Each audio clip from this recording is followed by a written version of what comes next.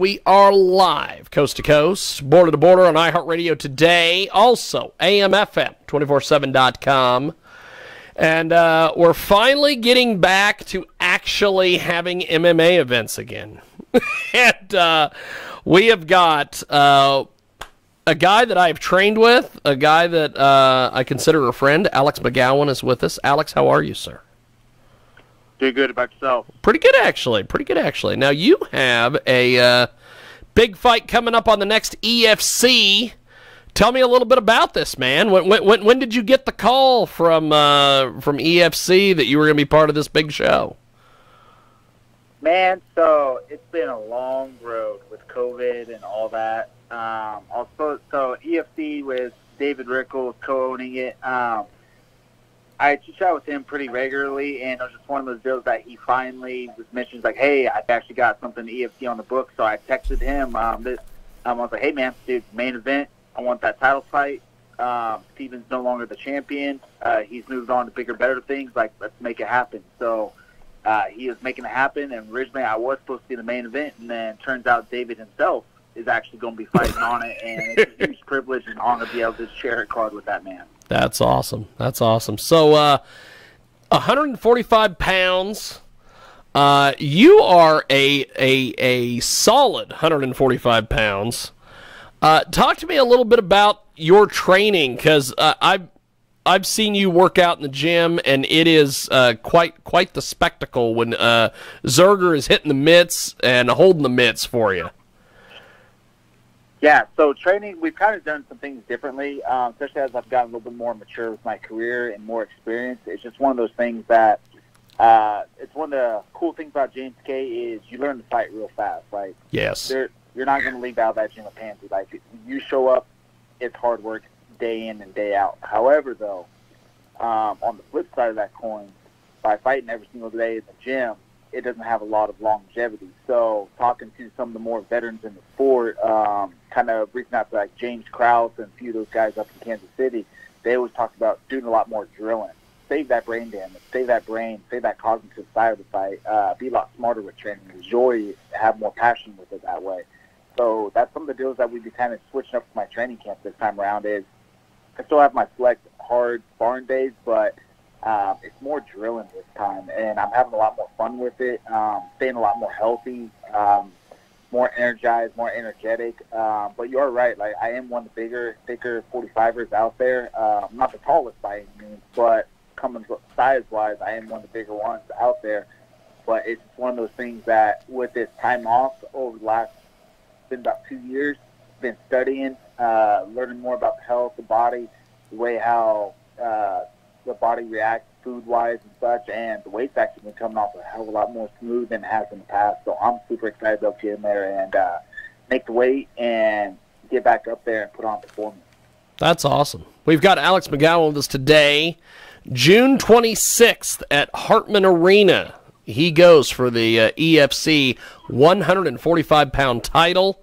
And it is going to be quite the deal. If you want to buy tickets, get a hold of Alex on Facebook. About a month out here from this thing, and tickets are $25 and $35. So, have you ever fought at Hartman Arena, or is this going to be a first-time deal for you over there? I have actually fought at Hartman Arena. So back when LFA, right before COVID. 2019, and I had a short turnaround from fighting at Kansas Star August 3rd, won that fight in the main event, and then fought for LFA against another highly ranked opponent in the Midwest, Chuka Willis. I did lose that one by split decision. He was the better man that night, but I learned a lot from that fight, so I definitely learned a valuable lesson of being in my hometown but switching arenas. It was definitely a different feel for it, going from Kansas Star to where I've gotten real comfortable at. I've competed there 5 or 6 times now compared to Hartman Arena. A little bit nicer, shorter drive, so having that shorter commute is a whole lot nicer. Yes. Alex McGowan with us today. He joins us live. He's going to be part of the huge show at Hartman Arena, June 26th. EFC is back, and if you want to get tickets, hit up Alex. He is available on the old Facebook, and tickets are $25 and $35, and you are doing some amazing things. You mentioned the diet. Talk to me a little bit about changing your diet around from some of your previous fights to this. Give me a little bit more details than what you were talking about a few moments ago. Absolutely. So, as you know, that big saying out there, especially with all the older veteran fighters, the weight doesn't come off as easy as you get older, and I'm taking that to heart. I haven't experienced it yet, but I don't want to experience it. So it's something that, knowing that I was going to be fighting for EFC for a while now, I went ahead and started making those proper adjustments that I needed to with my nutrition, my dieting, cleaning it up so that way I can have that proper training camp. Because that's one thing as a professional, we can't set that nutrition aside, and we're professionals. We have contracted weight to make, and we better make it. Too many professionals out there go off and miss weight, and it's amateur to be able to do that. So I have a contract with it, and listening to all my friends out there that talk about, hey, it's important to be able to get that weight low, get to your fighting weight. So I've actually was kind of dieting prior to me even starting fight camp, because I like to do my fight camp at the weight I know I will be competing at fight night. And reason for that is I want to know how my body's reacting and feeling at the weight that I will be performing at.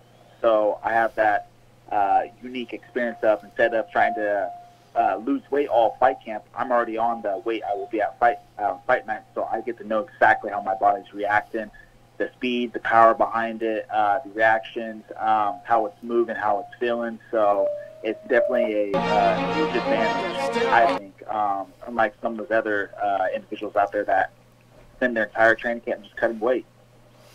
Alex McGowan with us today. He joins us live here in our broadcast, and he's going to be part of the huge show. EFC is coming to Hartman Arena June 26th. So weight cutting, this is the thing. You just mentioned that you've got to train smarter, not harder.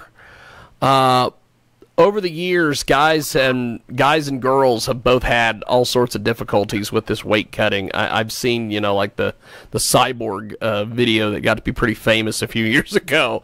Talk to me a little bit about, just your time of when you started fighting compared to now with the weight cutting.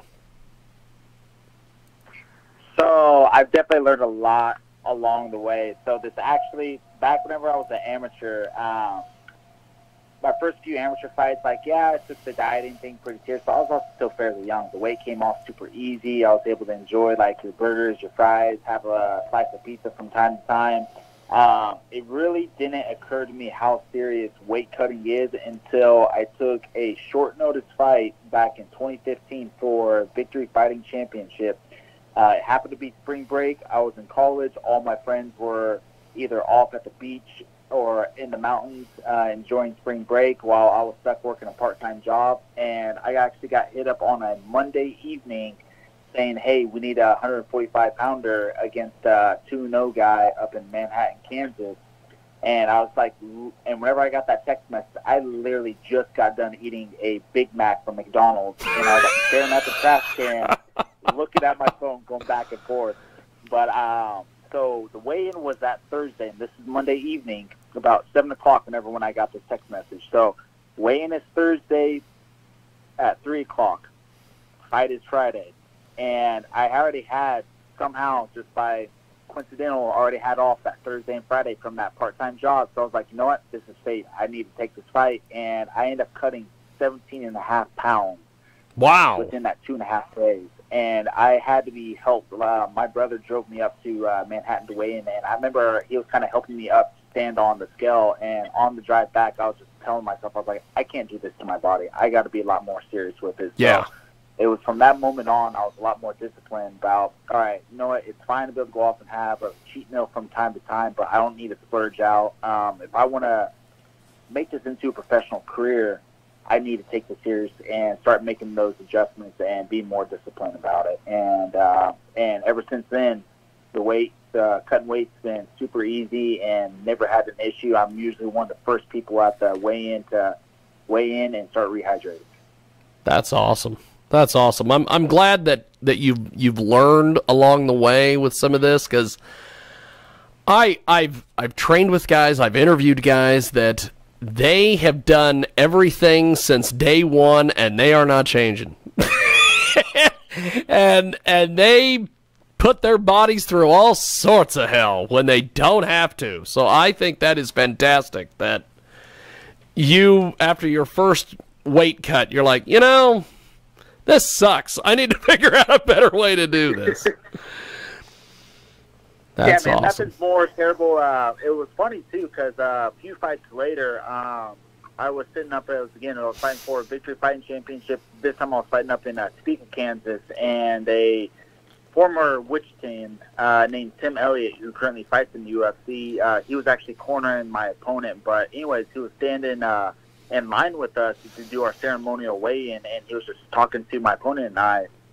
And this is right before he was about to fight Demetrius Johnson for the flyweight title. Oh, wow. Or no, excuse me. This is after he fought him, right? Yeah. So he was telling us that horror story about how he got off the Ultimate Fighter and how he just let himself balloon up. I mean, so flyweight's 125 pounds, and you don't get that pound allowance. So 125 is the limit. He said he got up to 148 in between the Ultimate Fighter and getting ready for that weigh-in. And he was telling us a horror story about how he wanted out of the sauna, and he was going to say, you know what, screw it, I'm not fighting for the title. And from what he says, James Krause just pretty much picked him back in there, threw him back in the sauna, and basically just held the door shut until wow.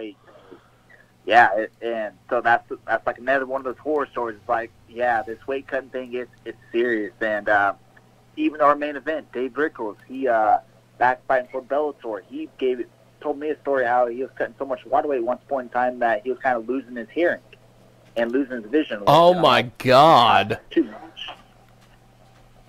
Holy smokes! Well, be glad you've over the years you've learned some stuff. I think that's awesome. Well, Alex, I appreciate you making time for us today. Thanks for coming on, and we will see you at Hartman Arena on the 26th of June. Thank you, my friend. Sounds good. I'll see you then. Appreciate it. Thank you, brother. Have a good day. There he goes. Alex McGowan joins us today here on our big program.